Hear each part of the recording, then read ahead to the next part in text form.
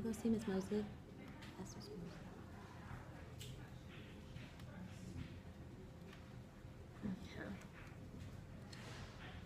Okay, and then also pull it up on Illuminate so that we'll be able to look at the responses. Okay. There it is. Illuminate's little sign thing is so... I know, it's like this boring. little butterfly that you can never see.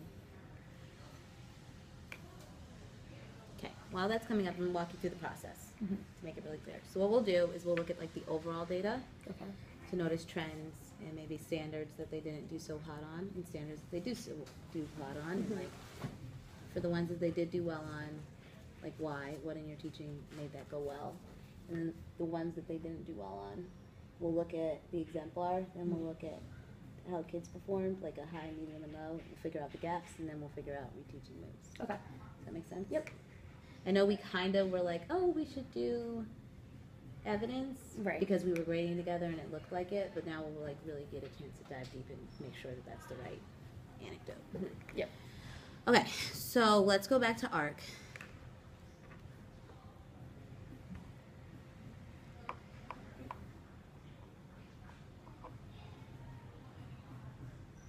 It's not clearly labeled, which drives me crazy.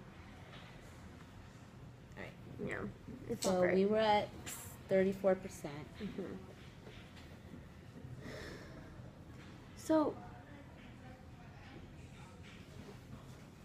I need to start taking these tests on paper because I think the typing is really slowing them down.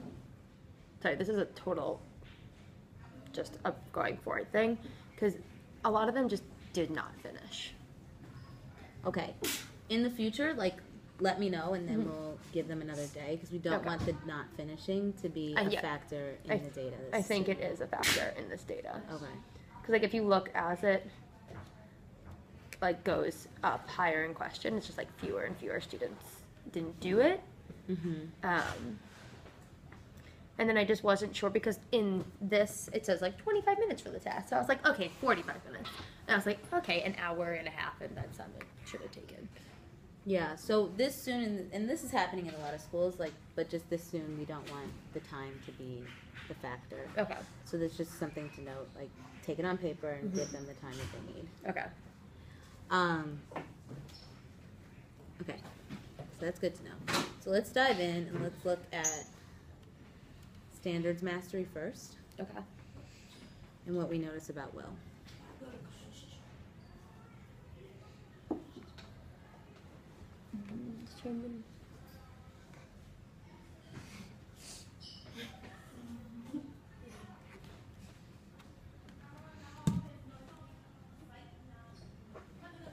Jerome, come sit down.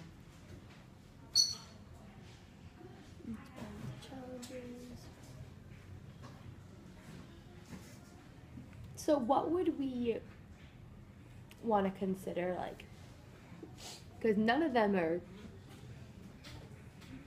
like, the highest mastery, I think, is 53. For us? For us. Like, yeah. So, I just don't know what to consider good. Well, the highest mastery overall is 83%. Let's look at our highest mastery. So our highest mastery was evidence.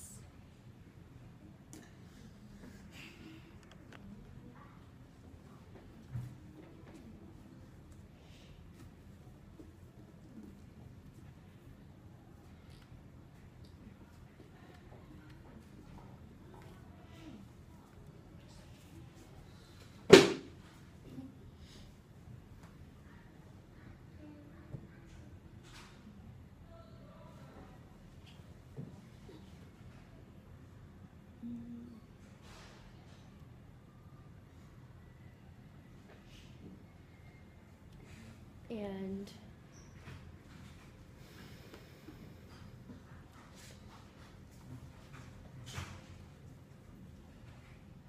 Determine the theme of the story. yeah, responding to challenges. They did do well on that question.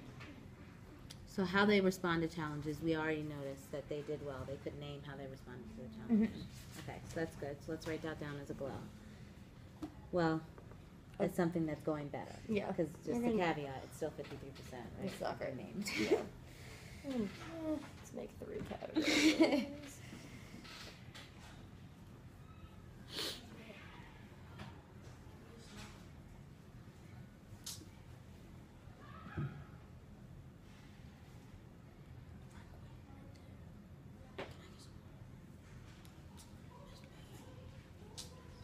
Something so.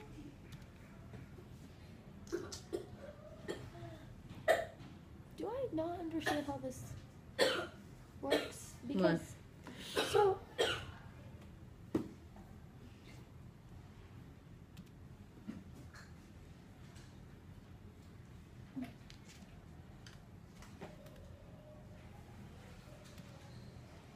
Because these are the same, right? I'm not crazy. What are the same? These first two. Charm the theme. Meaning of words, or is it figure of language? Oh, this one just doesn't include metaphors or similes. That's what's wrong. Okay. They're just really similar.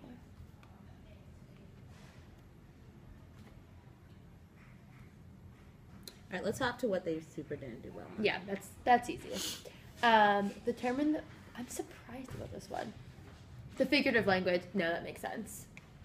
Figurative language ones, like the blood draining from their faces. I remember that being an issue.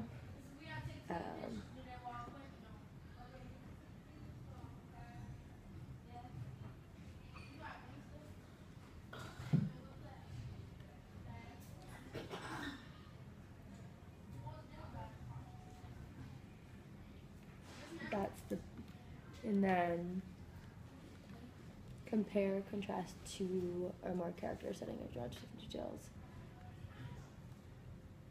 How questions? What question is that? Yeah, let's bring up the assessment.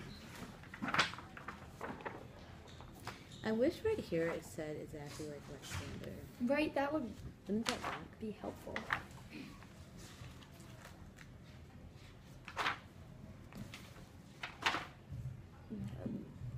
Compare, contrast two or more characters setting or events.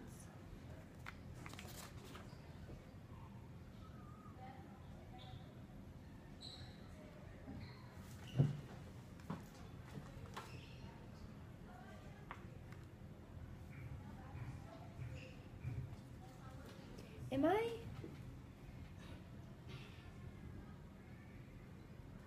I just having a hard time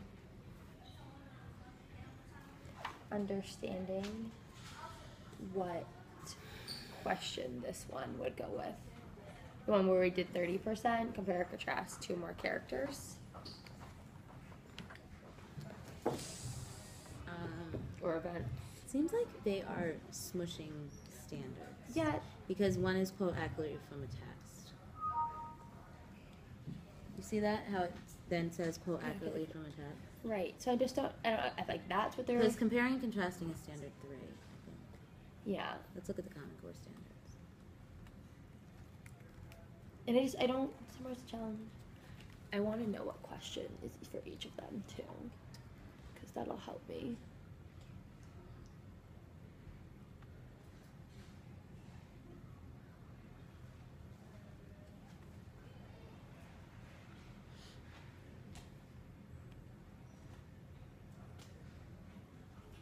Yeah. See, standard 3 is compare and contrast, and then standard 1 is quote accurately from a text. Yeah. So they smush the standards, which is interesting. It's like I just don't know if they did poorly on quoting accurately or poorly on... Well, I think it's quote accurately because there's not a lot of comparing and right? contrasting. So I don't know why it's that was quote accurately. anywhere existing in this world.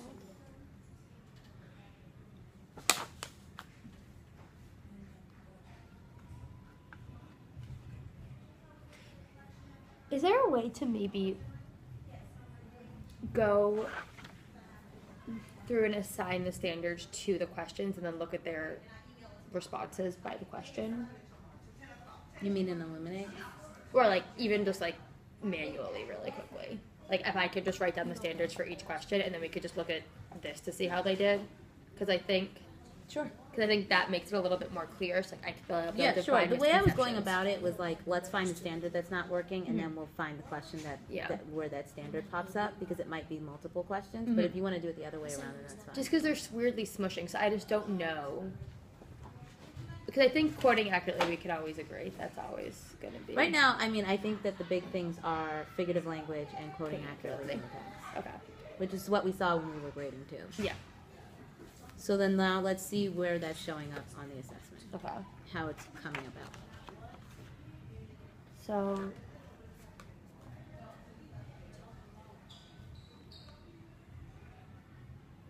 So we're looking for.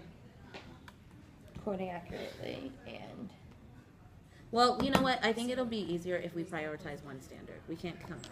It's going to be too much if we come at it with two standards. So, which one do you think is the higher priority for them to do well on the end of the unit? Quoting accurately. So let's focus on that. So yay, we came to the same exact conclusion. Yep. Quoting accurately. We didn't even need to go through this. They need to get. Sirs, we're not talking. All right. So quoting accurately. Let's go through and let's find the questions that are quote accurately.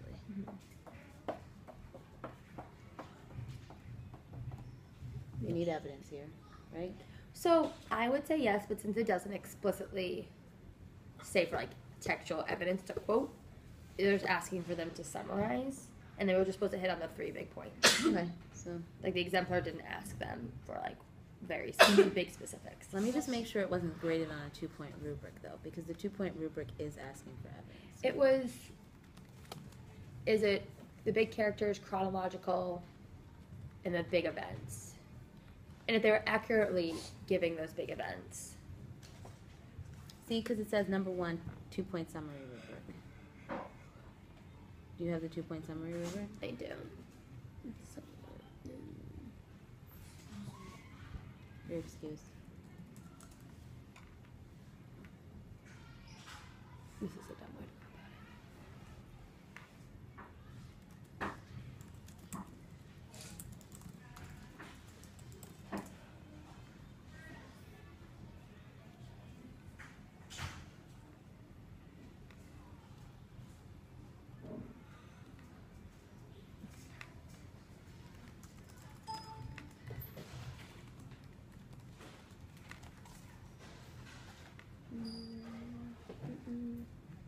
Here it is.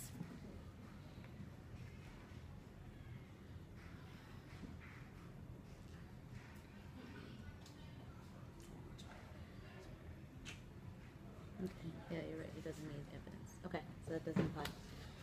All right. Like this one is evidence. Number 3. Evidence. Number 3. Okay. And then I would say, how was this last one? This is on a 2-point rubric. Which one? Number 4. Yeah. Yeah, okay. And then how was number 8? Graded. Okay, so yeah. This one doesn't have evidence either. Okay. All of these, they were supposed to use evidence, so. These were just, I thought these were just 1 point. These are just 1 point. Yeah. You're right, I remember. Okay. So evidence showed up mainly here and here. So 3 and 4. So. Let's now look at the exemplars. How should they have done this?